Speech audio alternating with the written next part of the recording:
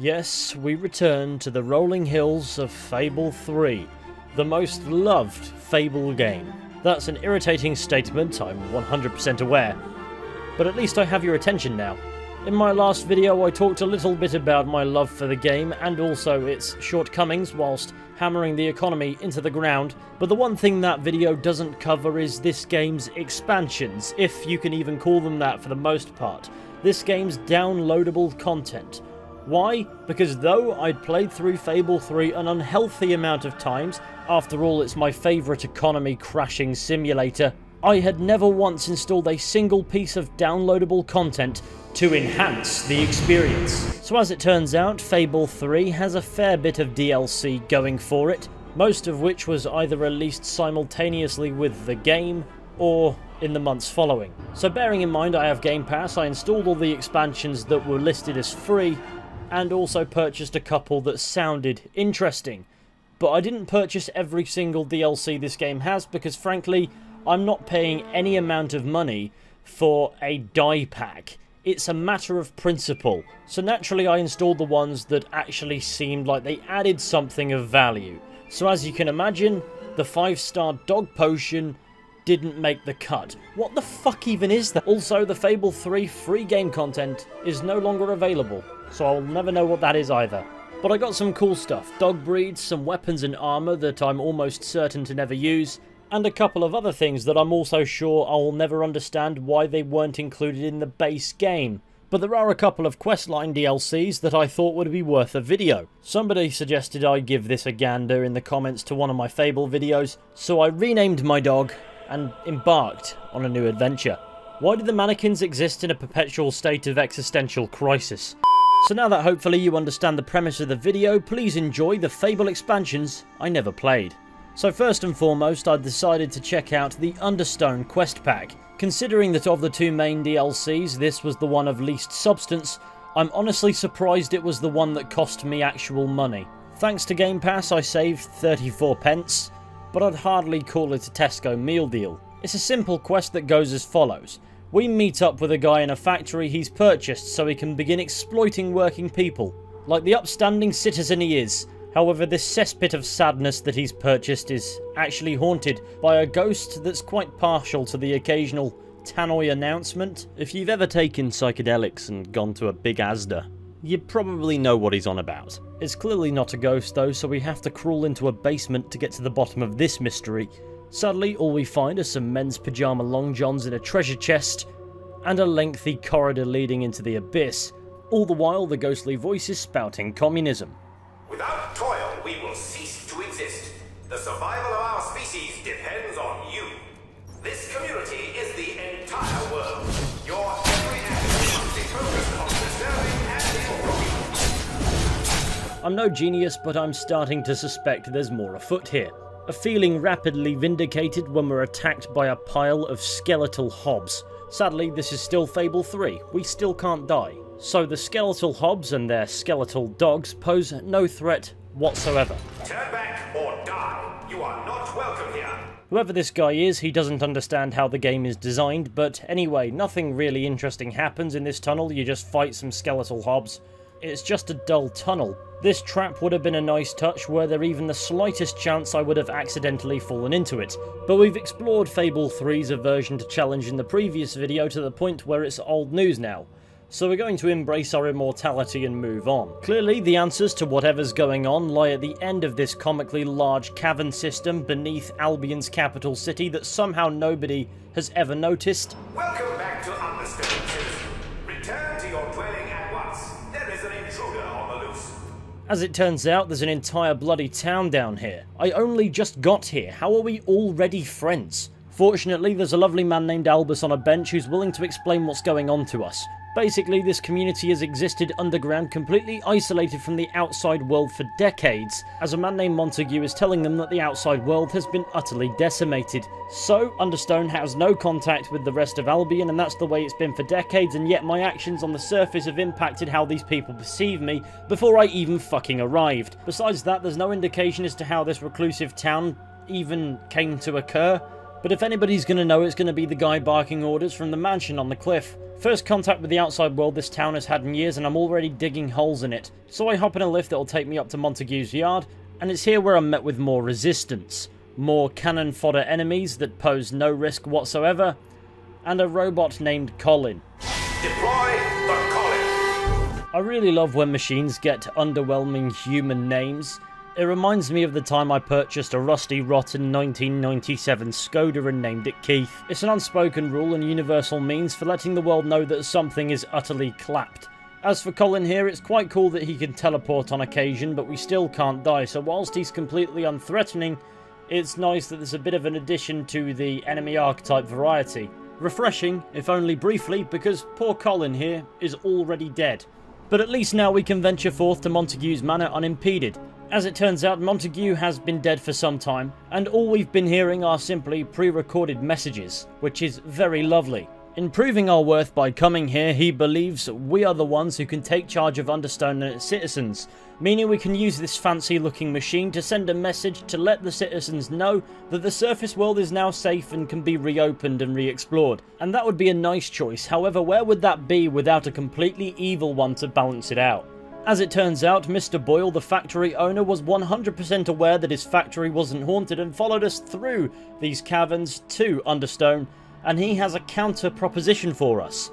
Keep the people of Understone completely in the dark about the surface world and enslave them, having them make products for our profit. Now, I could never exploit a populace like that, aside from every single instance of me exploiting the populace in this game alone.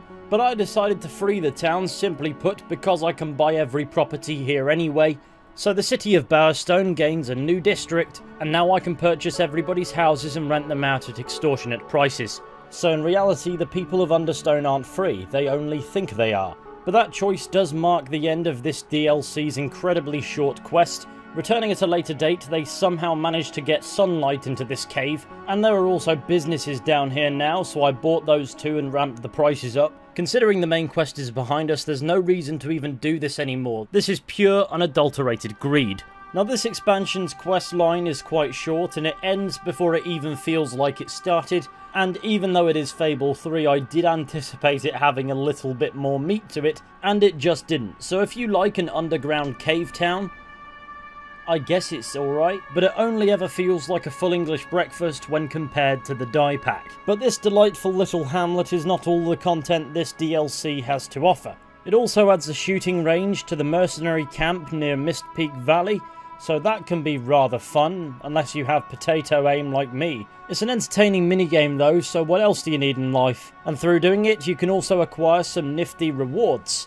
The expansion also allows you to revisit Reaver's mansion and participate in the Wheel of Misfortune as many times as you wish. So if the once wasn't enough for you, I suppose there's some enjoyment to be had in that. And as a cool detail, Understone shows up in Bowerstone Industrial looking like this.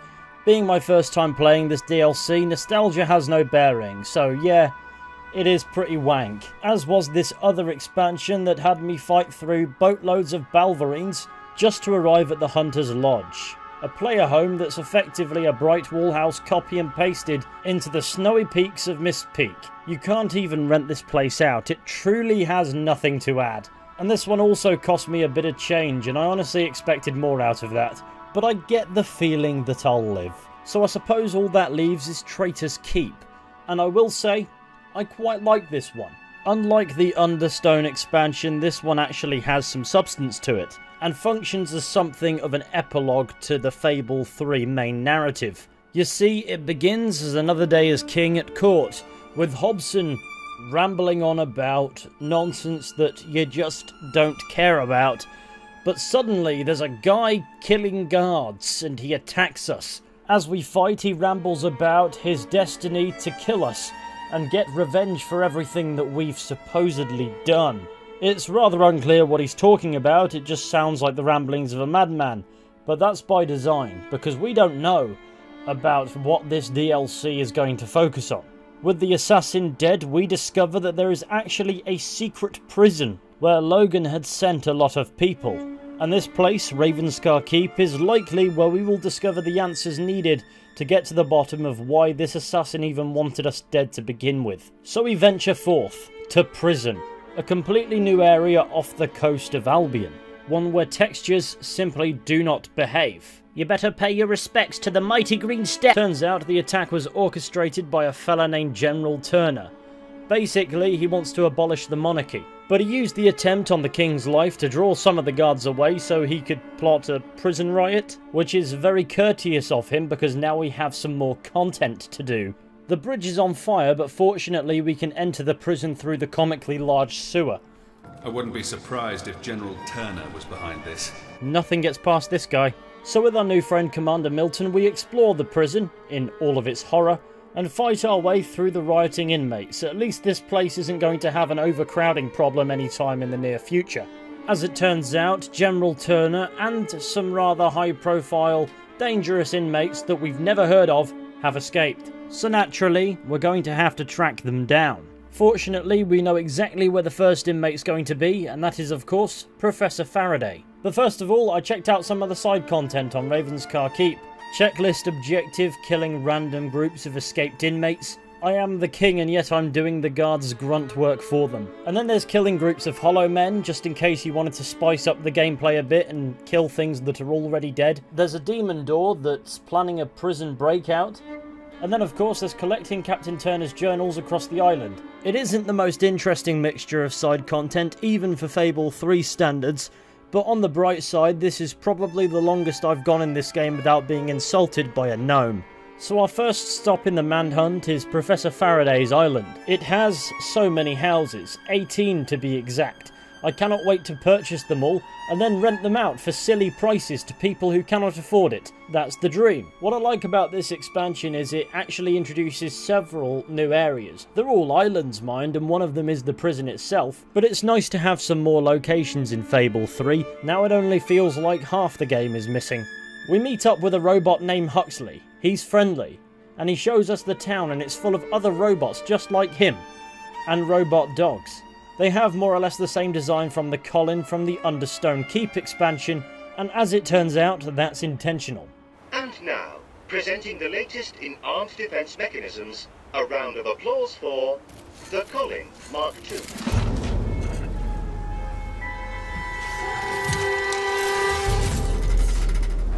The Colin Mark IIs are markedly shitter than the original Colin. After all, they can't teleport and they're easier to obliterate. If I wasn't sick of Colin already, I certainly was by the end of this mission, as we need to fight through an entire island of robots to reach Professor Faraday. Ah, so clever and so happy. It could do this forever and ever. Exploding robot dogs is a neat touch. I'm quite partial to that. It makes a neat touch to combat because no doubt you don't wish to get blown up, but you still can't die, so it really doesn't matter. But at least it's fun to fight through an area that you've never been to before, and will probably never have a reason to come back to ever again. But eventually we find Faraday, who actually finds us first and immediately clatters Milton, who quite literally does nothing to stop it. So he's going to spend the duration of the fight asleep on the floor, leaving us to deal with Faraday and his wearable Colin. But as we discover before we arrive at this fight, it's happening due to a complete breakdown of communications. You see, King Logan asked Faraday to build him an army. However, Faraday refused, so Logan imprisoned him. Considering he hasn't actually done anything wrong, and from his perspective we're the aggressors, we're effectively persecuting this man just to kill time. So after what felt like an eternity of swinging a stick at Master Chief, we finally brought Professor Faraday to his knees. We get the option to spare his life, and if we do, we take him back to prison, promising to release him once he's recovered.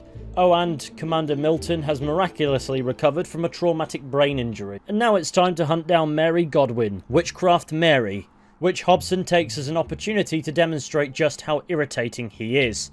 She's on another island that just so happens to be abandoned. Of course it has a creepy mansion. After all, Witchcraft Mary is a witch. And this portion of the expansion actually had some entertaining combat segments. Why? Because these hollow men can only be hit if they're in this light area. And if they're not, they can't be hit. So you have to wait for them to step into that light area, and then you've got a window of time in which you can actually do damage. Which means that unless you figure out how it works, you're going to be there all day. It's not necessarily difficult, after all the game does spell it out to you, It doesn't magically fix the combat or anything, but it just makes dealing with these hollow men just that little bit more interesting than usual, so it's greatly appreciated. After what feels like centuries battling through the gardens, we eventually sneak our way into the mansion, where we encounter some disco hobs. I give this quest a 10 out of 10 for creativity with limited resources, and to be fair, it isn't even done yet. Die, hob. There are also multicoloured hobs that when you hit them a number of times, they multiply into smaller, weaker hobs. Again, it doesn't necessarily revolutionise a weak combat system, but what it does do is make it at least entertaining for the moment. And then there are poison balverines. They're balverines, but slightly green in hue, I guess. And maybe a little bit bigger. And they have clouds of poison around them. They're just a bit tougher than regular balverines, really. I don't know what else to say. And then with that done, all that remains is to face Witchcraft Dave, or whatever her name was. She uses the science she's been using to pit these unique enemies against us, to turn herself into literally all of them at once. So we have to fight through waves of Witchcraft Dave, first as rainbow hobs, and then as a horde of anti-sunlight hollow men, and then once that's dealt with, she transforms into a poison balverine. I got knocked out more times than I care to admit, but eventually Witchcraft Dave lay defeated, and she safely returned to prison where she goes to bed. All that remains now is to catch General Turner. By the time we arrive in Hobson's room, we find Milton unconscious again, and Hobson is nowhere to be seen.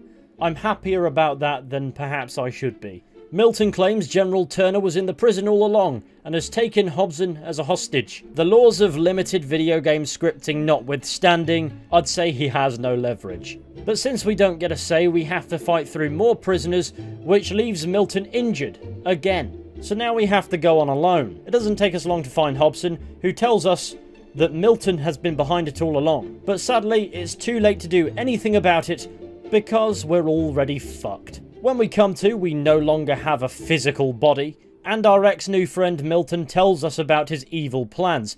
As it turns out, General Turner's been dead for months, and he just happened to be his top disciple. Using Witchcraft Dave's magical machine, he's going to turn himself into us, and with his new hero powers, his immediate reaction is to attack the dog. I think I only know of one person who will be pleased. With that in mind, the new strategy is to break free, slap Milton up for the 60th time, and then watch him bleed out and die on the floor. And that is the ending of the Traitor's Keep main narrative. My only criticism is that Hobson is still alive, but this expansion functions as a decent little epilogue to the main story of Fable 3. And though it doesn't necessarily fix any of Fable 3's issues, and isn't anywhere near long enough to make the game feel actually long enough, unlike the Understone expansion pack, it actually justifies its existence. But we aren't quite done yet. First we need to return to Clockwork Island and help Huxley with a little project, collecting these parts all around the island and then giving them to him, so that he can make himself a friend. My companion is now fully assembled, and there was nothing left over from the construction save 4 screws and a worm gear. Ha ha. I made use of my jocularity mode there, of course. All that remains is to activate the new unit. Hello, I am Huxley.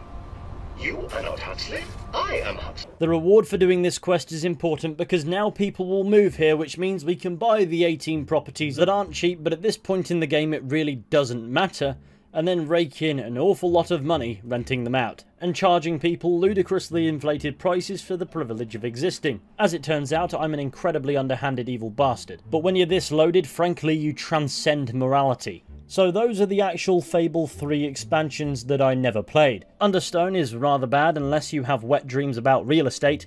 This house can burn.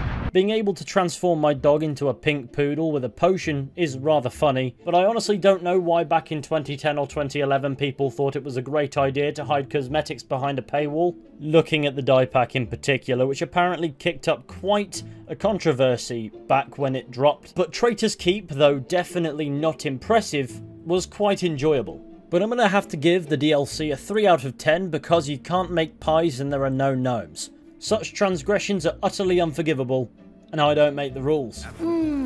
Pie making perfection. Thanks for watching, everybody. I'm going to bed.